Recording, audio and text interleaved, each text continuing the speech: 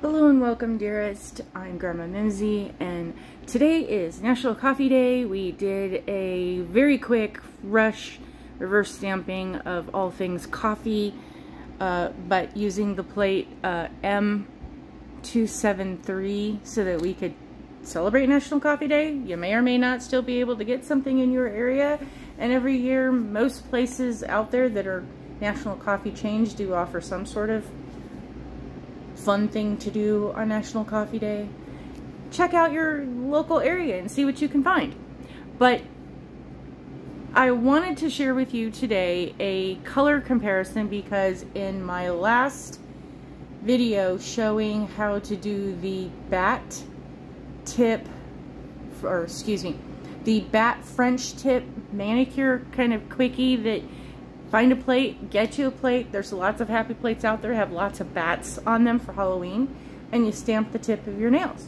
And the funny thing is that Hubster thought that in that manicure that the white part was painted white, and that actually is my nail, so I guess that's kind of a compliment. So if anybody else thought the same thing in that manicure, I used clear and I used the Polish Cosmos.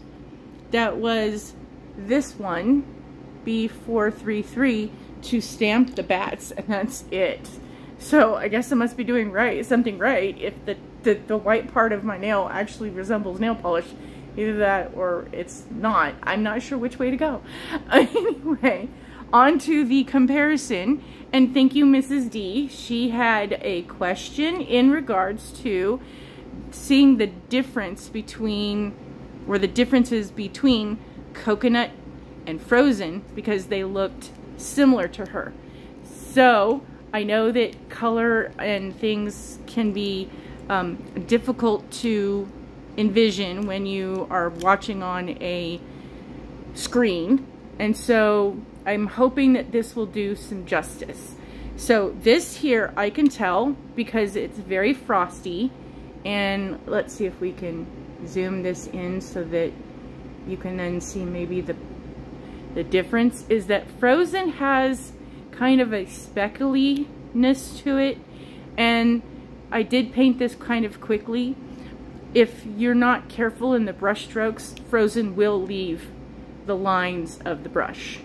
And oh, there we go, we're not getting the glare. So I hope you can see there's that. And then this is coconut, and coconut has more of a slight beige tan shading, and it is a cream finish instead of this one being a sparkly finish. And then comparing both of these, we will show you, because I did white, and this is Bam White, and you see the distinction that Bam White has compared to frozen. It is similar to coconut, but frozen has more of a sparkle finish, and coconut does stamp a very clear, specific line.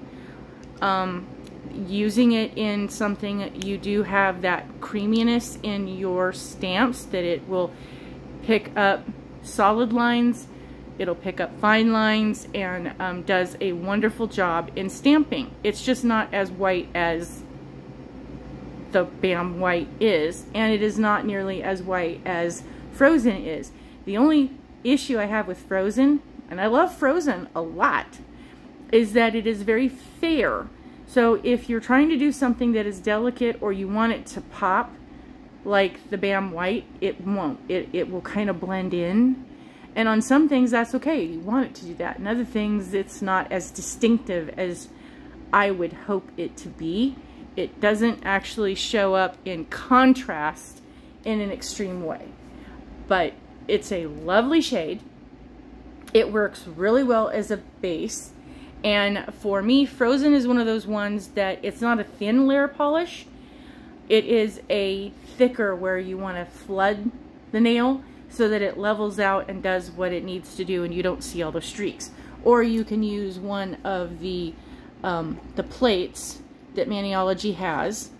And I'm going to try and reach and grab over here without knocking everything over. You can use, where's my, I know I have them. I just can't get my fingers in there. There we are. Okay, so they have the block images that it does more of the flat line. And so this one, because you're scraping and doing all the things on that, is M3.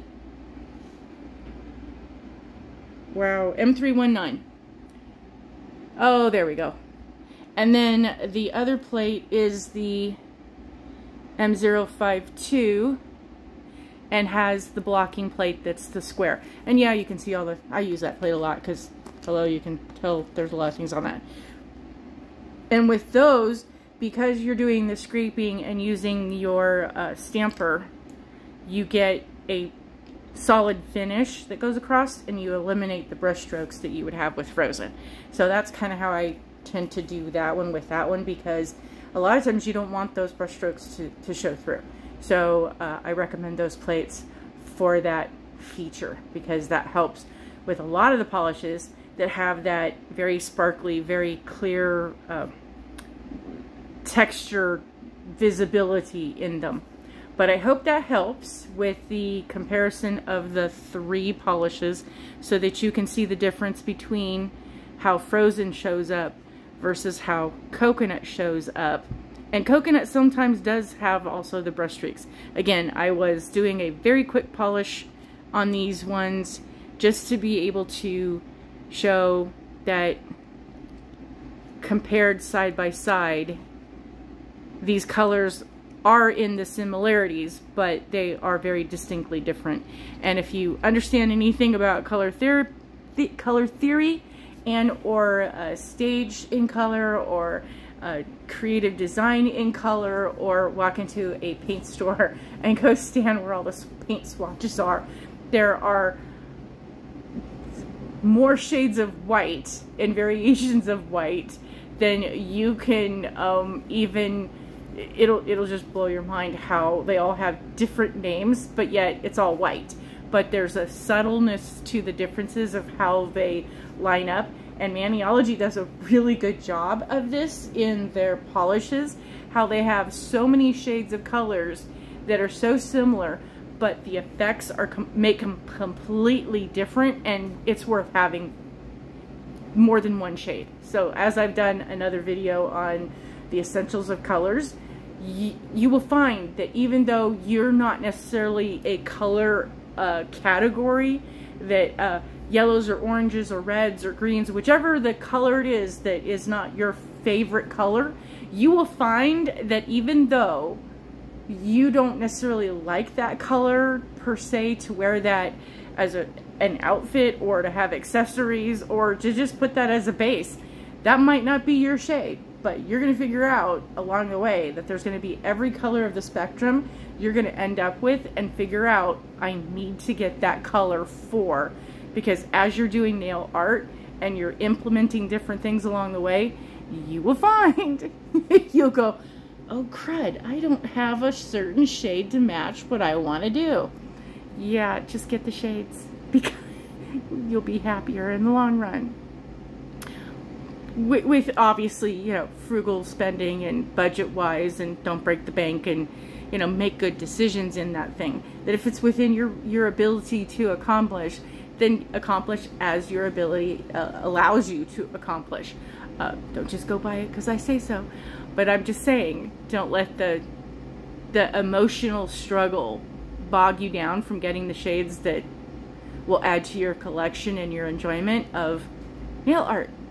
Because even when you don't like what you end up with, hey, there's a remover. You can start all over again. And it's so much fun. That whole Zen process of working on something creative and creatively feeds the soul in so many ways. Even if you don't think you're a creative person, it still feeds a part of you you didn't know you needed to feed. And once you do, you won't go back. I wish you well. I wish you much kindness. Please be kind, because you never know what someone's going through or having to deal with. And there's far too many people out there that are miserable and looking for company. And the problem with that is they're always recruiting. So don't let them recruit you. Please be kind. Have a wonderful day. Bye.